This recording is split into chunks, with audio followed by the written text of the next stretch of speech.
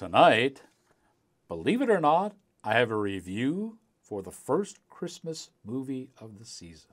And an old segment that was quite popular is making its return. But before we get underway, let's talk a little bit about Black Adam. Now, I'm about to say something that is probably very controversial, and that is that I like DC superhero movies much better than Marvel superhero movies. The reason is, I understand you're dealing with comic books, but the DC movies tend to be a bit more cerebral, while the Marvel universe tends to be a bit more juvenile. People in the studio are wailing and gnashing their teeth. Black Adam is a DC superhero movie that plays like a Marvel movie.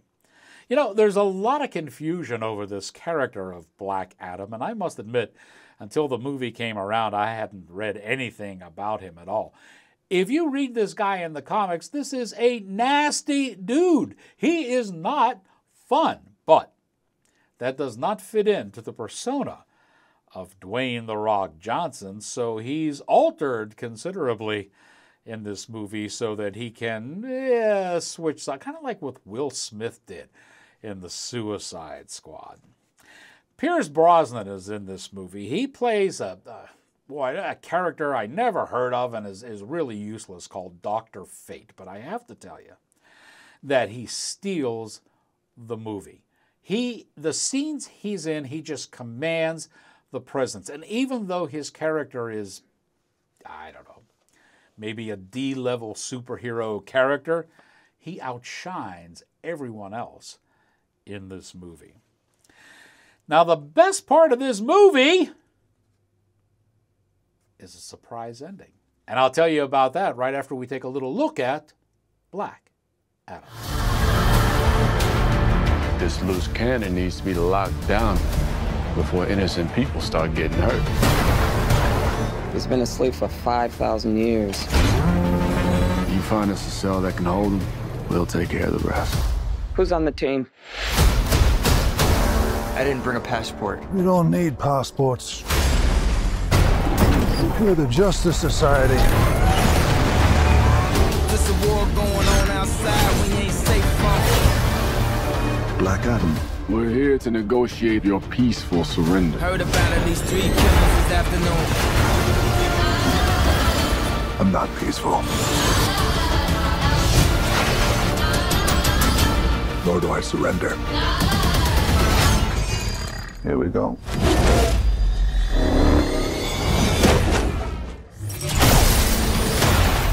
I kneel before no one.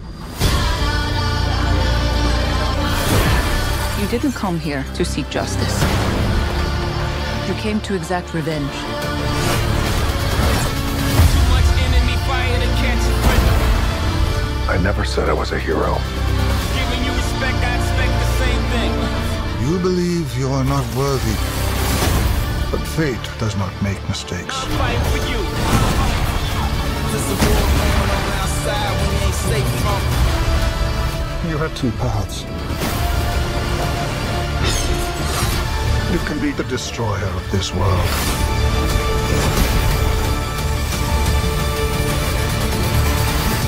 Or you can be its savior.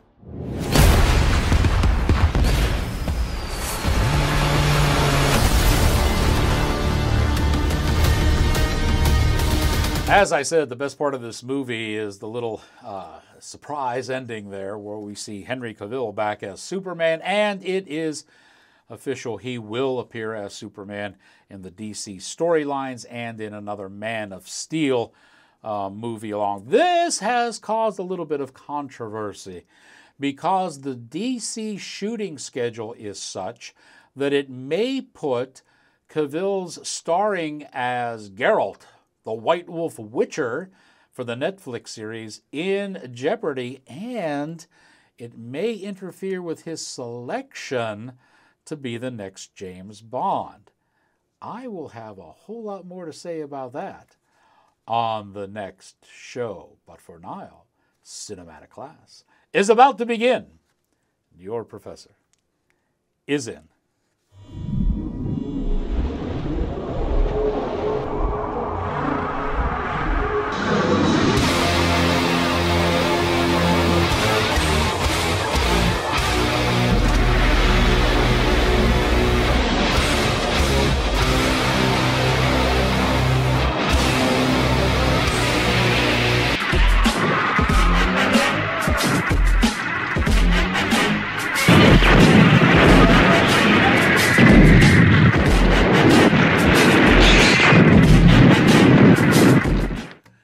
Greetings, salutations, and other sundry affair.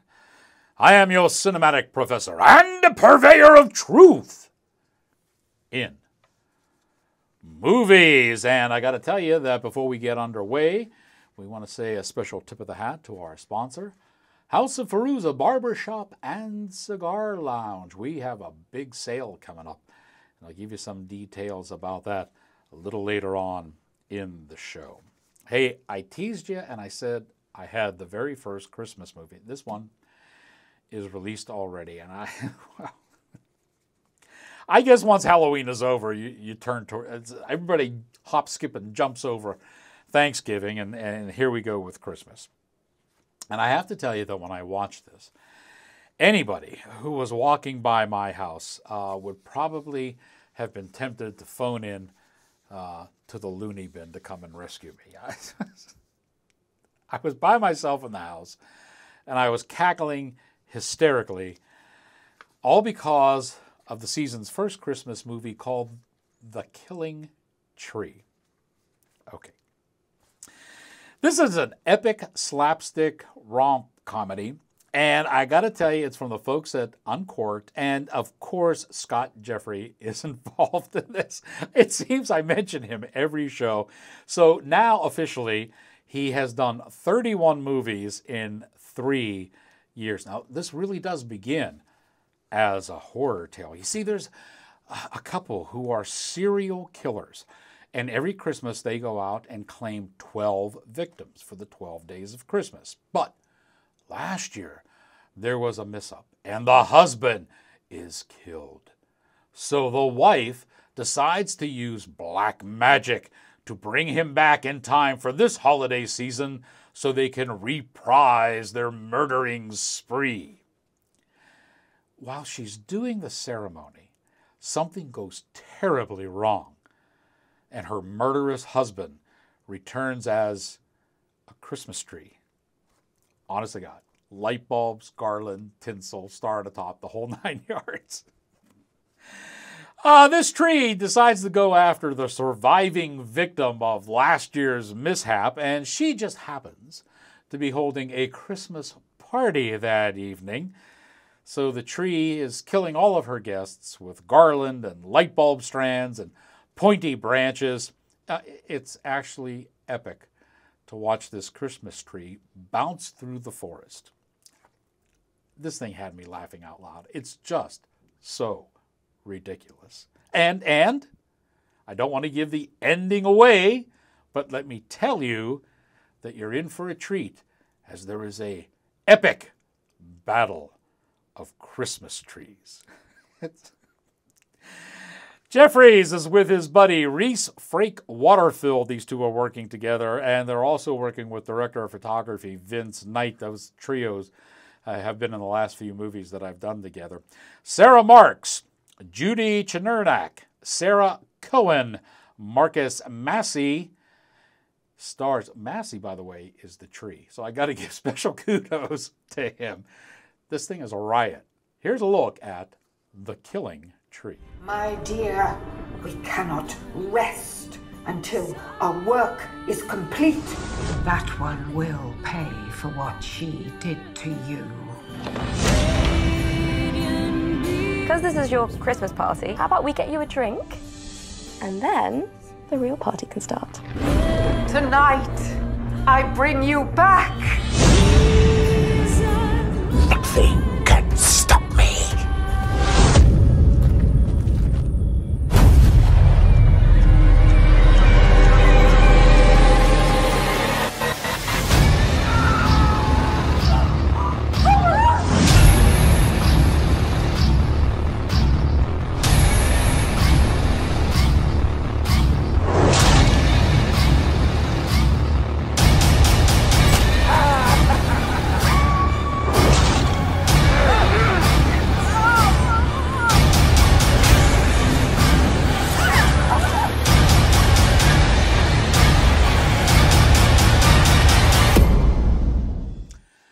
All right, I know it's early in the show, but it's time to give something away. And our folks from WILLOW USA are back at it again. You know, I believe it was, I want to say maybe a couple of years ago, I did a review on a movie called The Witch.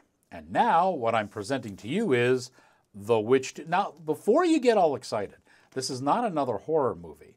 If you recall the original movie, Witch was an acronym, and I can't recall offhand what it stands for. But basically, it was a government program to make the ultimate warrior fighting machine by using people who had extrasensory mental powers, okay? And they were going to turn these people into the super agents, super weapons, super soldiers, whatever, okay?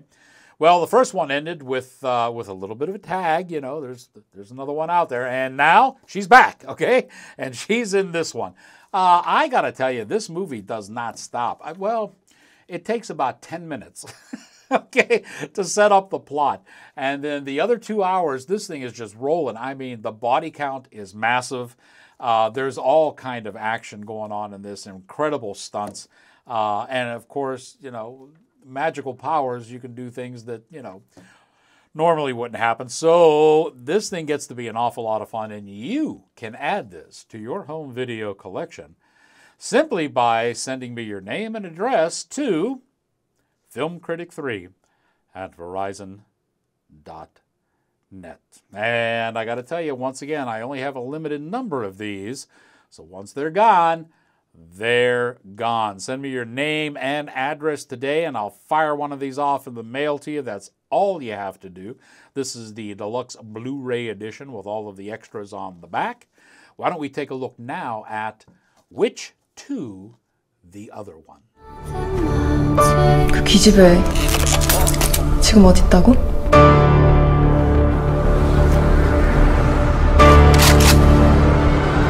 너 정말 네가 누군지 모르는구나. 아니면 그런 척하는 건가?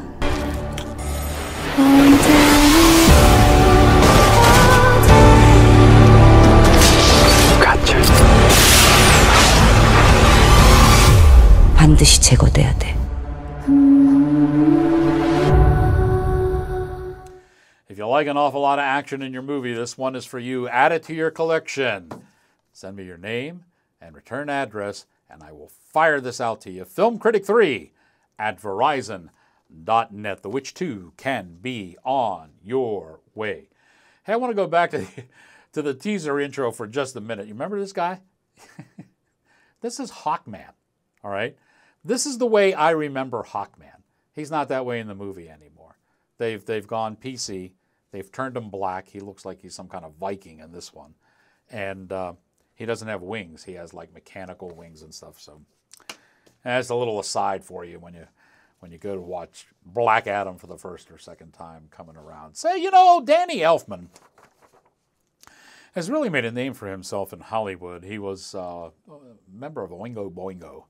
And that band was, well, they had like a cult following. I don't think they ever reached any great heights. Were you a big fan of Oingo Boingo?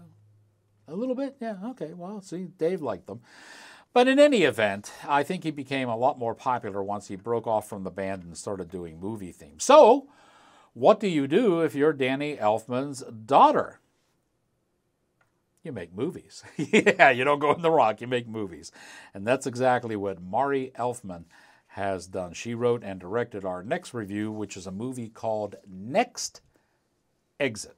Now, basically, this is a road picture, but without the comedy. Remember, road pictures, Bob Hope, Bing Crosby, that type of thing. Rather, instead of comedy, we have insipid life platitudes that Jimmy Stewart discovered decades ago when he did It's a Wonderful Life.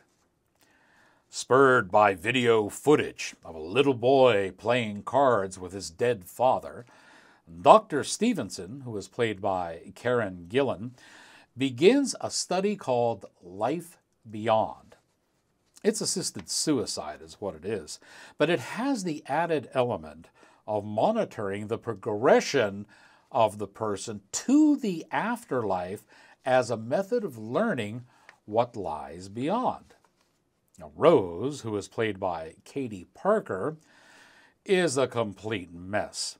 She's the type of girl who, once you meet her, you need to be as far away from her as possible. Through circumstances, she joins Teddy, who is played by Rahul Kohli. They go on a cross-country trip together to San Francisco to become volunteers in Dr. Stevenson's experiment. And along the journey, they meet a selection of characters who shine a bright light on aspects of their lives, aspects they did not appreciate. You know, it's not a bad offering from Mari, but it is unquestionably a tale that women will appreciate a lot more than men. And it's also a good 20 minutes too long, and for that, we will blame editor Brett Bachman. Shame on you. Here's a look at Next Exit. I'm taking a trip. Where are you going? It's difficult to say. So this is supposed to be goodbye? No, I'll come back and haunt you. Are you two together? She should be so lucky. When's your appointment? 7 days. Mine's in 5.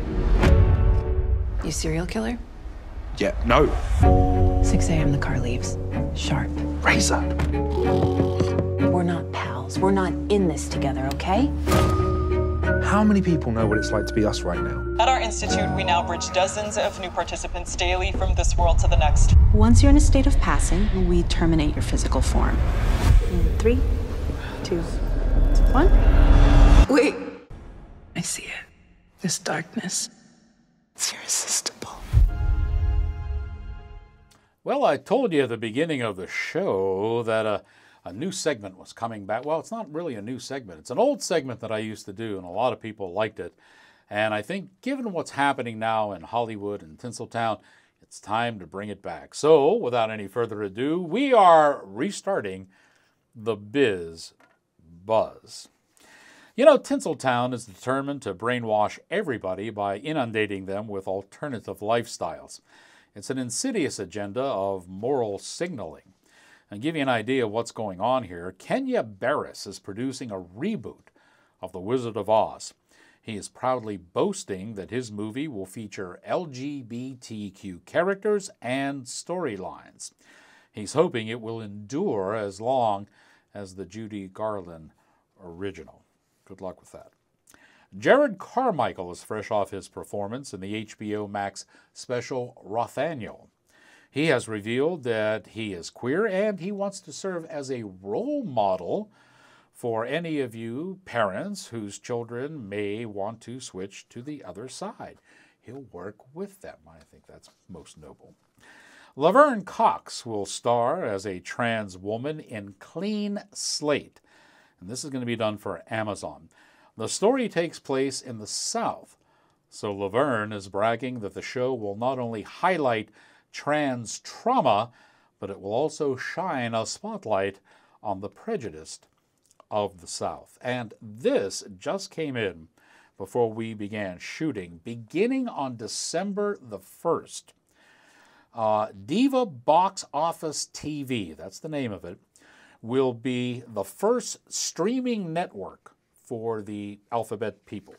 It's a collaborative effort between Tello Films, which is renowned for being an exclusive lesbian film production company, and Diva Magazine, which is quite popular in the UK. It's a British lesbian publication. The new streaming network will feature original films and series, as well as vintage Tello productions. All will highlight alternative and trans lifestyles, and it's making its way here to America, as I said, on December the 1st. The streamer's first production will be a Christmas movie called Merry and Gay. Here's a look. You are a Broadway star. I'm a small-town bar owner. I bet you she didn't even tell you about the offers from Hollywood.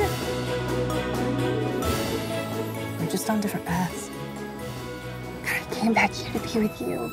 You only have 1 month to convince them that they are perfect for each other. Okay, so there it is, and this brings us to a story that I promised you on the last show. The LGBTQ folks in Tinseltown are demanding that their viewpoints be included in Christmas productions. If you don't do this, you guessed it, you're a racist, okay? But the LGBTQ agenda is actually being countered in a rather epic battle in Tinseltown by the Great American Family Channel. Now that promises to promote traditional American family values and traditional Christmas themes in its programming. One of the motivating forces behind the channel is Candace Cameron Bure. Now, she is best known for her part in Full House and a myriad films that she made when she was with the Hallmark Channel. So what has happened here is the Great American Family Channel has absorbed or taken over what used to run in on the Hallmark Channel. Now, here it comes, shameless plug. As you know, good old Candace is married to Valerie Bure. And Valerie Bure is the brother, he's an NHL hockey player, former, and he is the brother of Pavel Bure, who was probably one of the best forwards the Vancouver Canucks have ever seen. And the only thing that stopped him from winning a Stanley Cup was Mike Richter, all the way back, I think, in 1994. Now, why do I mention that and bring that all up? It's to tell you that In the Crease is back and on BPTV once again. And this is something, you know, I've gotten a lot of comments already from our first episode, and we're taping this show now. David and I are going to be back here in the studio with Bob. In about 5 more days, we'll be doing a second episode. So it's nice to have everybody back. And we made that little tie there with the Bure. So you got that in there. All right, so that's what's going on. The big battle now between this brand new streaming service and the Great American Family Channel, and they are going at it rather tooth and nail. Oh, and by the way, that Lori Loughlin is also helping Candace with this. Remember her from the Hallmark Channel and all that? Yeah, and she's a convicted felon. You know, remember the college tuition scandal? Yeah, she actually served time for that and got caught on it. Yeah, so you've got a convicted felon coming back and fighting for traditional family values. I think this whole thing is kind of interesting. Bottom line is, if you're into whatever programming, you simply watch what is being offered. And if you're not into it, don't turn it on, because the bottom line is money will determine what stays and what doesn't. It's really that simple. We need to take a break. I've got a lot more for you when Outtakes with Rex Reel continues right after this.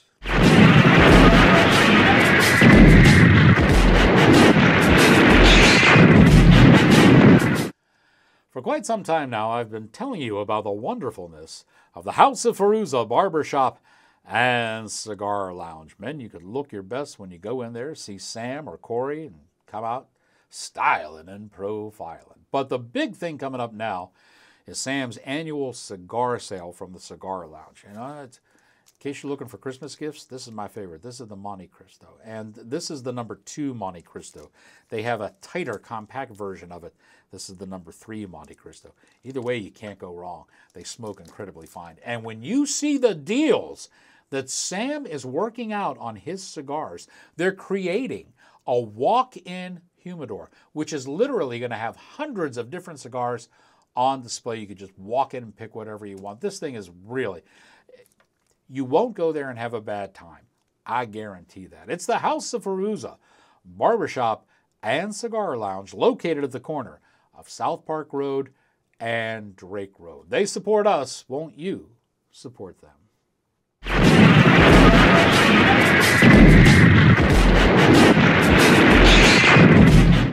Welcome back, ladies and gentlemen. I'd like to leave you on a happy note, if you will. Remember the movie Willow?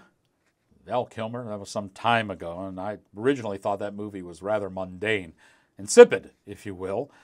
But now Disney owns Lucasfilms, and that was a George Lucas production, so it has turned Willow into a streaming series. Warwick Davis returns as Willow, who is now old, but he's actually a strong sorcerer. Erin Kellyman is Jade. She's our biracial woman warrior, Ruby Cruz is Kit, the wannabe woman warrior, and Amir Chadha Patel is Borman. He's the male warrior who actually ends up saving all of the women warriors. And finally, Tony Revolori is the epitome of the modern-day girly man in this. He is the foil and the comic relief. He's kind of a wuss in this movie, or series. The TV show features all of the Disney mantras and agendas, but they are mixed with modern mores, so it's actually rather humorous. Kind of like what Kevin Sorbo did when he did Hercules. It's like that, yeah, so it washes down pretty well. Jonathan Kasdan is the chief force for this series behind the camera. Even though Disney agenda permeates the show, I got to tell you, I rather enjoyed watching this one. I wasn't a fan of the original film, but this series is very well produced thanks to Kasdan, and it's worth looking at. Here's a look. You think you know what is real and what isn't. What is light? What is dark? Now, forget all you know. Come with me. Willow. We're looking for the sorcerer Willow. I was told that once long ago you defeated the forces of evil. You remind me of your mother. My dear friend, I thought I could prevent all this. I was wrong. My brother was abducted. The world needs you again. It needs your magic. Follow me. We must go beyond the edge of our world, into the unknown. Willow! I need your help. Just like old times. Attack! Running! Horses! Mayhem! Mayhem! Happy to see it. Our true enemy is still out there, rallying the forces of evil. And the only thing standing in its path is us. I'm going to enjoy this. If you're thinking what I'm thinking, so am I. I doubt that very much. Take him to my tent and make sure he's tied up. I don't know. See, that kind of sounds like we're on the same page. When I was a kid, I used to play at being a sorcerer. Visiting strange worlds, fighting monsters. Run! Never thought I'd actually really do it. What the hell is that?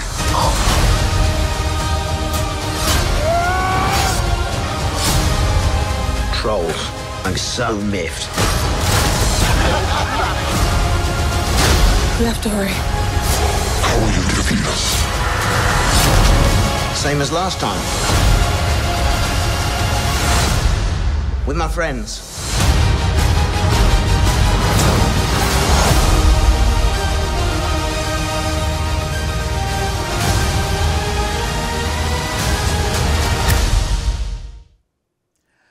Say, I would love to talk more movies with you, but we are fresh out of time for this episode.